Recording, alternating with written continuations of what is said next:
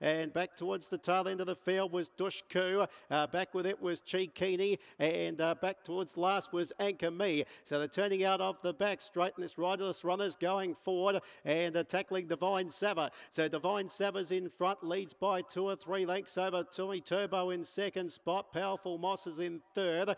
Next one around the outside was going forward, Float. Just Maybe's in the middle as they go up towards the turn. Coming out wider is Take That. Out deeper, Stolen Decree starts to pick up ground. Demand Respect. Caitlin J's just behind them.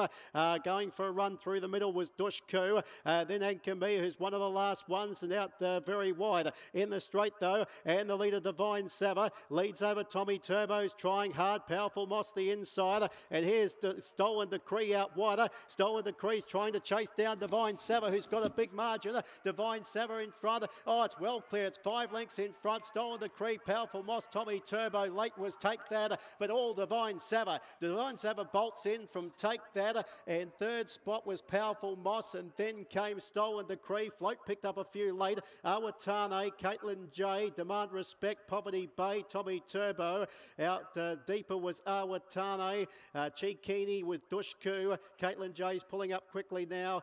Just Maybe was next. Then Blue Solitaire. Favourite was Never In It. Anchor Me back towards the tail end of the field with Classic Diva.